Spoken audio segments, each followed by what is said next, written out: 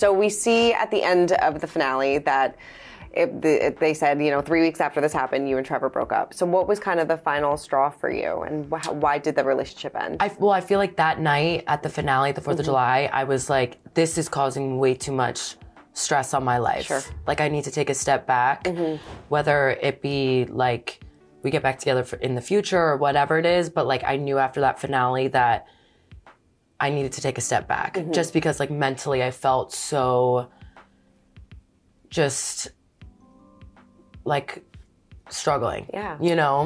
What was his reaction to that? I feel like he wasn't shocked. Okay. Because he knew where I was at mentally, and like that I needed to get back on track. And we have different lifestyles. I work in nightlife. He's like more, a 9-to-5er.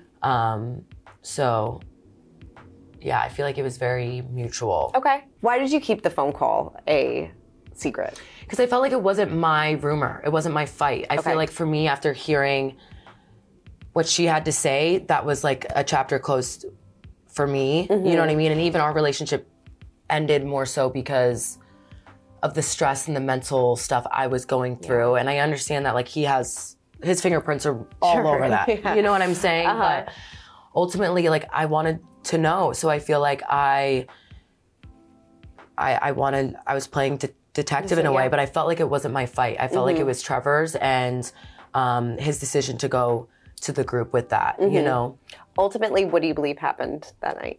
I believe it didn't happen. Like, even months later, we've been broken up, and he's like, I've dated other people, I've seen other people, and he still is like, this hasn't happened. So for me, it's just like, I don't really trust him that much, but for some reason, like, I really do trust him on this, just because we've broken up and time has gone by, and it's like, why? Yeah, what's the point now? What's the point now? You know what I'm saying? So I don't know. But the thing is like, I might never know. Sure. And I gotta be okay with that.